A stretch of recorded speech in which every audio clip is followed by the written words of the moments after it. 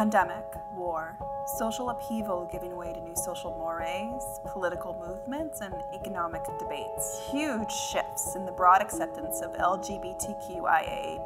Rapid changes in fashion that coincide with gender nonconformity and fluidity. Fear and fights against fascism. Is it the 1920s? Or the 2020s? ¿Por qué no las dos? About a month ago, I spent 2 weeks covering the costume history course at Indiana University's theater department. For those 2 weeks, we covered basically 1915 to 1949. And while I was doing the research for the 1920s, I became increasingly aware of the discourse around flappers and how similar it actually is to how we talk about Gen Z today. So much so that, well, I have a hill I'm camping out on it, guys. Gen Z are the flappers of this century. Bounce, bounce. And no, it is not because Gen Z and flappers are the young people or that it's 1920s and 2020s. No. It's much more nuanced than that. It's more about how Gen Z is interacting with the world that they're coming of age in a way that is eerily similar to how flappers, both female and male, interacted to the world that they were coming of age in, which is drastically different than the world that they were born into. Oh!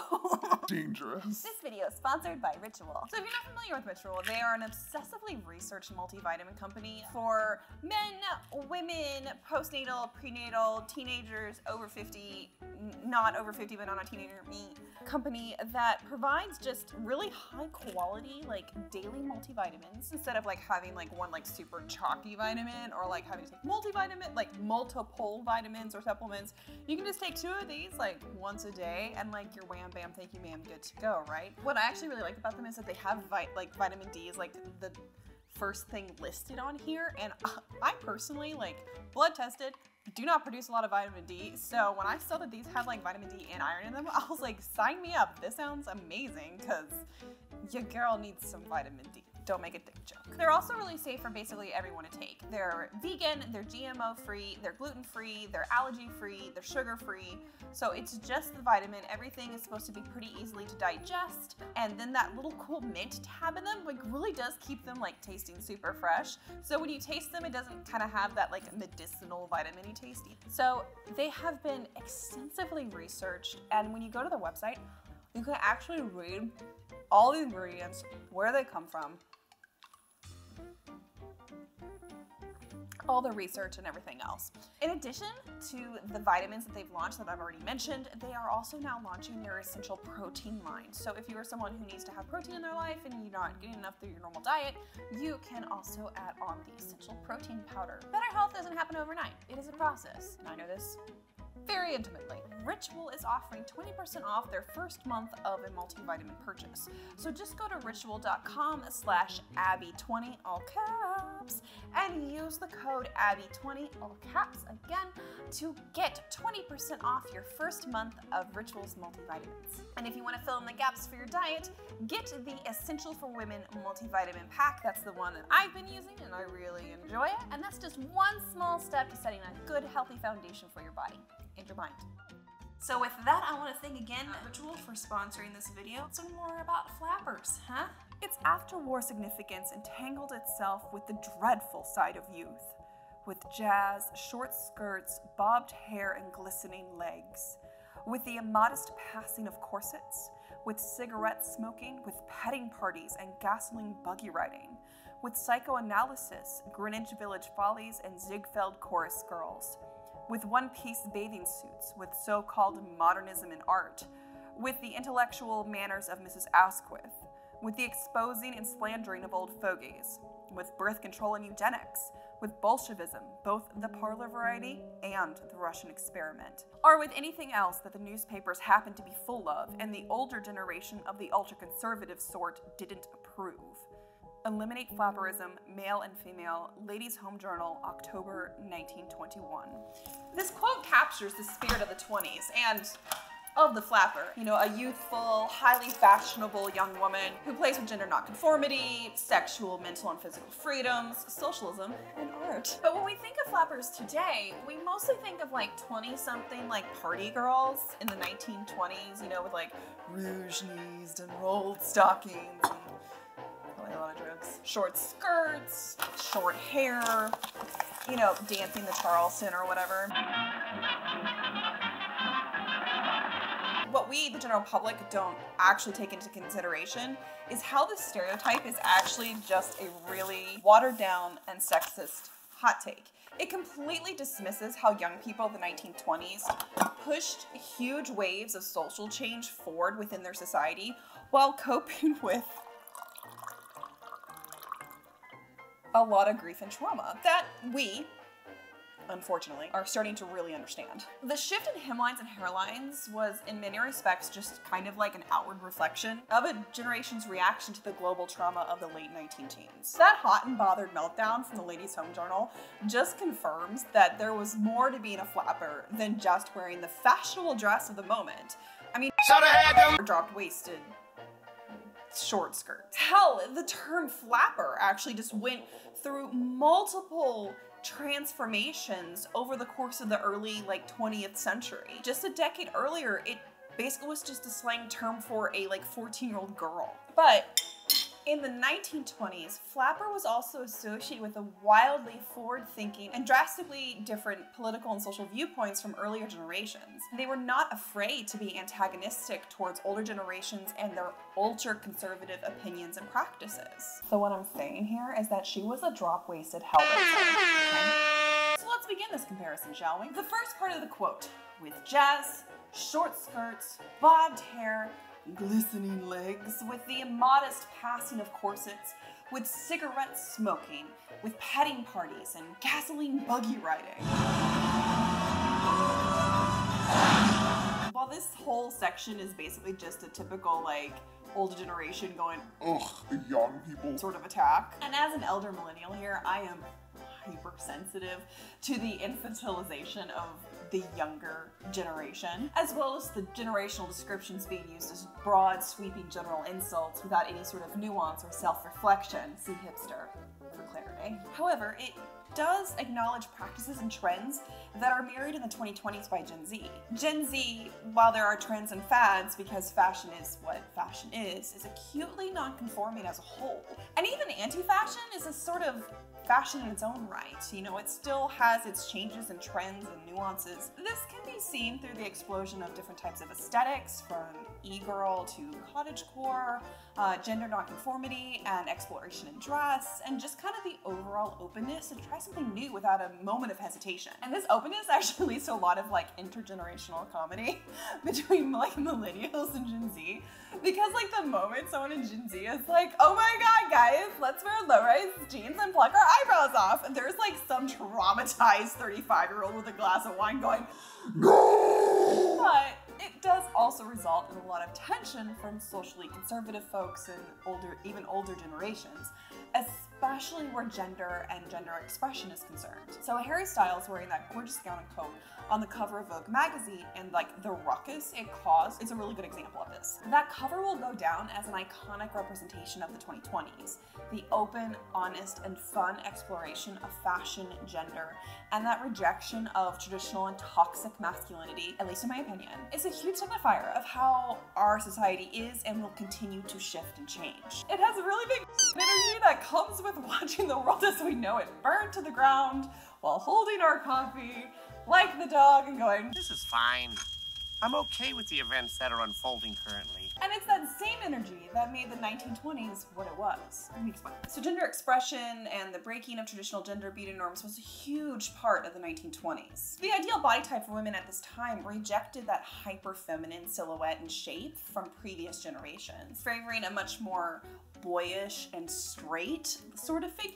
The French term for flapper was garçons, basically femboys. Prevette, when he wrote Uncut Gems, became famous for their garçons dresses, schoolgirl Colette style looks. And while this body type does exclude a lot of bodies, that doesn't mean that it still wasn't extremely revolutionary at the time. And while women cutting their hair short might not seem like as big of a deal today At the time, it was a huge break away from traditional gender norms and beauty standards. Because women's hair, frankly, was and still is closely associated with feminine beauty ideals, and long hair equated to beauty, health, and femininity in the Western world, and frankly, it still does in a lot of communities today. For reasons outside of health and hygiene, there's this rejection of traditional feminine beauty ideals and expectations of the late 19th and early 20th centuries. It also laid a lot of groundwork for future feminist movements and gender nonconformity in dress in the mid-20th century. The 1920s coincides with the beginning of society's acceptance, like general acceptance of women wearing more masculine garments. Pants, I'm talking about pants right now. Damn. And I mean beyond the safety of sportswear and fashionable attire. The social acceptance of women wearing bifurcated garments in public places is actually relatively recent. My mom graduated in high school in 1971 and she wasn't allowed to wear pants to school. Title IX in the United States didn't pass until 1972. In the 2020s, regressive gender expectations make arguably the most difficulty for cisgendered men. Wait for it, hear me out. In terms of being able to explore non-standard forms of dress, people perceived as female or non-binary, who are usually more masculine presenting, are lauded for dressing in traditionally masculine garments, while someone as famous as Harry Styles can't do a Vogue cover in a dress without getting completely blasted for it. Please stick to Armani menswear, or at least pants. You look ridiculous. Hey guys. Bring back manly men. Patriarchal, misogynistic standards tell us that imitating men, whatever that means at the time, is the standard to strive for. But what Gen Z is doing is actively, enthusiastically, gleefully contesting those heavily gendered norms and expectations. Male-presenting people are exploring their gender identities and breaking down restricting rules and barriers through dress, makeup, hairstyles, attitudes, nail polish, and other practices, styles, and garments that have traditionally been considered feminine and therefore off limits. We're seeing this also in the pivotal and significant movement to acknowledge a diversity of personal pronouns, as well as a general awareness of non-binary pronouns like they, them, and the gender and marriage neutral title of mix. This amazing destruction of the gender binary is something that I personally will always associate with Gen Z. And while my generation was laughing at The Hangover 10 years ago, Gen Z is out there pushing for huge social change and progression. Now look, I'm not saying that older generations like my own didn't help lay the foundations for Gen Z or aren't actively participating in these movements, because we absolutely are, and we wouldn't be anywhere without Stonewall. What I am saying though is that Gen Z has taken this groundwork and ran with it with that nihilistic enthusiasm that we can only dream of while popping 3 ibuprofens every day at 4 p.m. Shake, shake, shake, Sinora, shake your body liner. Shake, shake, shake, Sinora. To give you like a historical comparison, recall the women's suffrage movement. It was only successful in the end due to the unflagging work of previous generations who bled, pleaded, and fought for white women's right to vote, which passed in the US in 1920. But it was the flappers of the 1920s that kind of took that progressive momentum and just ran with it with their own, probably gin-flavored brand of nihilistic enthusiasm. So the 1920s and very early 1930s were the most sexually open and accepting years that we wouldn't see again as a society until the 1970s. Cities like Paris and Berlin were safe havens for queer communities. The first lesbian magazine was published in Berlin in 1924, and the first homosexual magazine was published in 1896 in Berlin. Drag balls were open public events. The Reichstag in Germany was going to fully decriminalize homosexuality in 1929, but the economic collapse that fall stopped the vote dead in its tracks. And then you have 1930s Germany. Up until then, the police just didn't enforce the law, and they just kind of didn't care about it. It's kind of like how New York City handled marijuana use before the state completely legalized it. You could get a ticket if you were using it and you were caught by a cop, but ultimately no one cared and no one was really interested in prosecuting people for it. Snoop Dogg. You know what happened with the D.R.E. Now, in the United States, both Gladys Bentley and Ma Rainey were relatively openly queer and gender nonconforming women who were both active just in the Harlem Renaissance, but were also very famous blues musicians in their own right. Their way of dressing, a shirt, waistcoat, coat, and top hat with a skirt worn on their lower half, was actually a sort of like sartorial code for a masked lesbian in Harlem. And this is according to Lillian Fodderman. While the United States as a whole was more restricted than Europe, there were communities, Harlem being one, where queerness and sexual exploration was much more socially accepted. Now, if you want to learn more about Lillian's research, I've actually included a link to her interview below. It's fascinating. Yeah, like while previous generations like Gen X, Millennials, and Boomers fought for gay and trans rights, we also kind of became somewhat beholden to this kind of binary label. Like, are you gay or are you straight? Are you this or are you that? I mean, like, I'm not even gonna get into like the whole bi-erasure thing, okay? With Gen Z, we're seeing this kind of interesting blend of both rejecting labels, like the resurgence of the use of the term queer, for example, is a really good one. It's both a label and not a label. It identifies the person outside of traditional cisgendered heteronormativity, but we don't exactly know in what way. They also are really good about identifying multiple different aspects of one's sexuality. The rise in discourse around asexuality, aromanticism, demisexual, etc. Moving on. With psychoanalyses, greenwich village follies, and zig-filled chorus girls.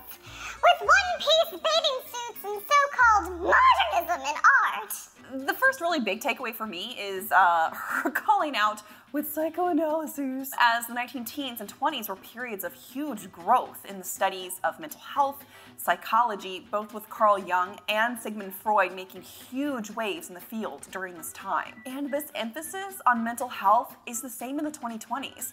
The current public discussion around mental health is drastically different than what it was a few years ago, and Gen Z is a huge part of that.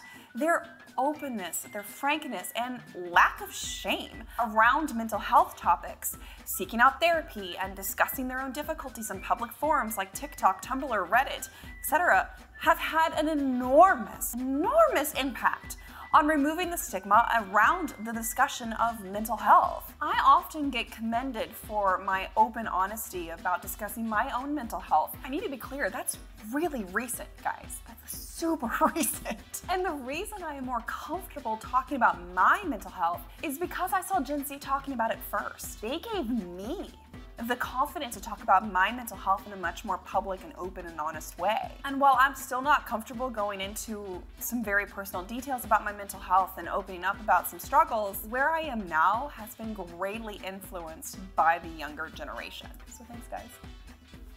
Love you.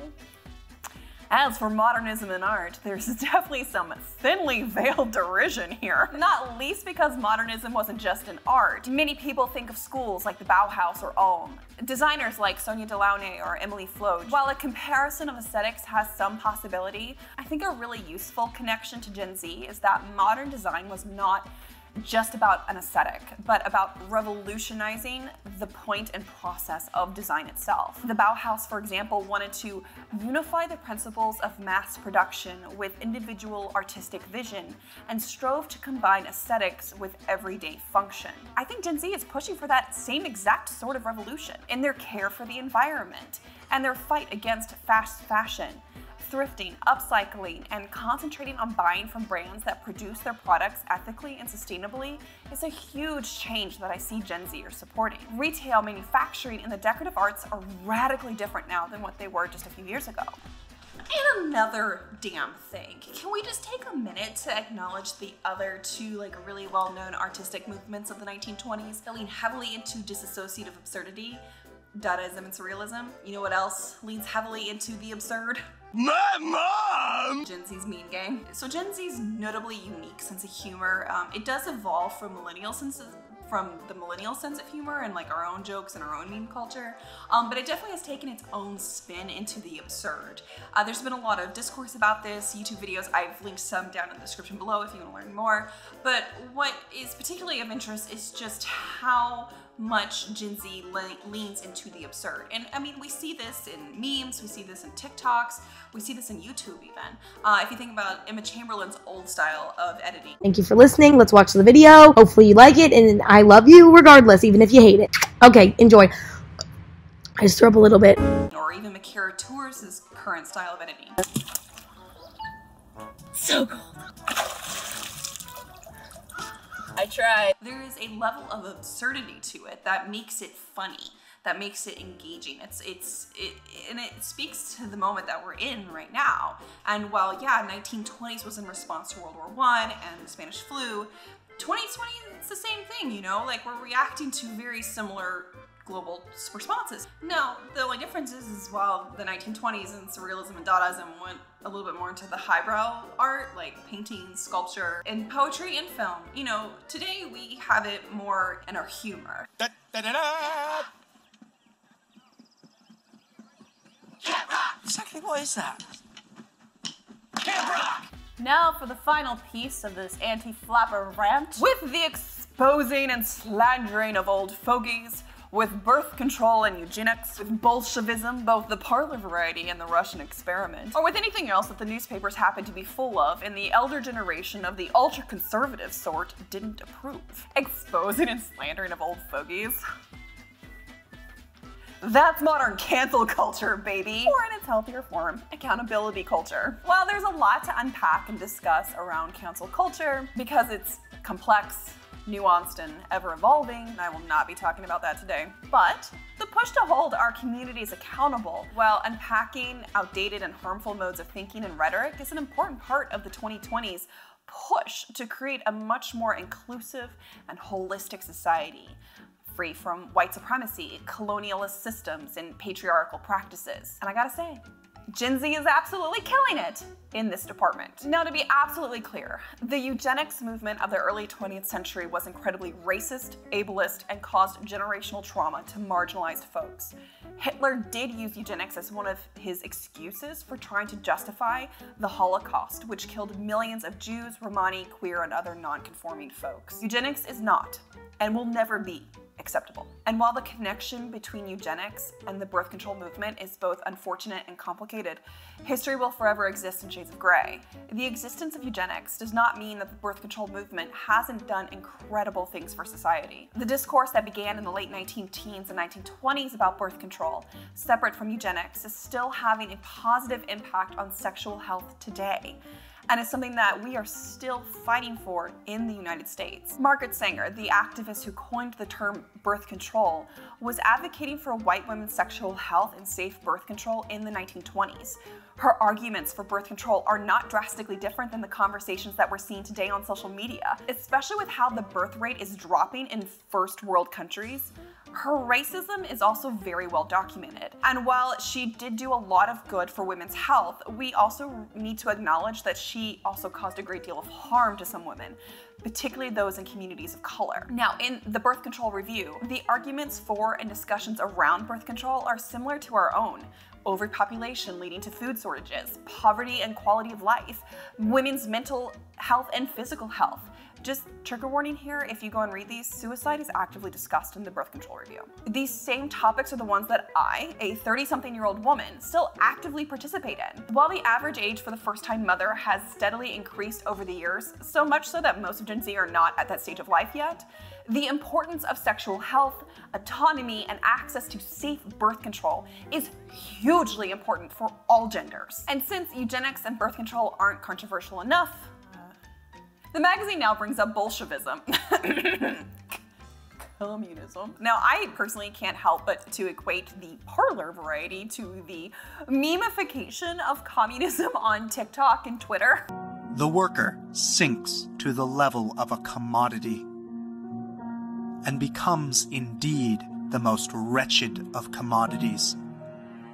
Karl Marx. And obviously the genuine growth of leftist political ideology amongst young people who were, many of whom were born after the collapse of the USSR and the Berlin Wall. Overall, this is telling as part of the movement in both eras to be inclusive and not exclusive. Rebelling against rich old fogies, oligarchs like Rockefeller and Hearst, or in our case, Bezos and Musk, wanting national health care, access to free education, and the resurgence of unions and workers' rights is a sign that our young people care for others and not just themselves. Gen Z is both nihilistic and deeply empathetic towards the world and their fellow people.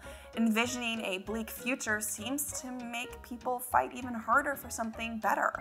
And that's probably part of communism's current lure. It's a kind of utopian vision. Though we also know how utopian attempts happen. With anything else that the newspapers happen to be full of and the elder generation of the ultra-conservative sort didn't approve. No, they don't approve, do they? Well, I think it's really easy for us to separate ourselves from the past and pretend that we're somehow unique or special in our existence. This magazine article, to me, proves that we're not actually really that different from previous generations. That history is short, that global traumatic experiences seem to actually have a similar effect on youth culture, artistic expression, and frankly, nihilistic outlooks on life. So maybe we can all take comfort in that. Or maybe this video has shooketh you to your core. Either way, at least we're not alone in these feelings. And as for Gen Z, keep doing what you're doing, you fabulous flapper generation, you. And if you like hanging out with me, don't forget to subscribe. I post every other Sunday. And if you liked this video, go ahead and give it a thumbs up. I know that sounds really corny. I know it does. But hear me out. It does actually help me as a creator, and it helps you as a viewer too, so that way YouTube knows what kind of videos to send you. So with that, I hope you all have a lovely rest of your week, and I'll see you back here next time. Bye. Funding for this program was made possible from viewers like you.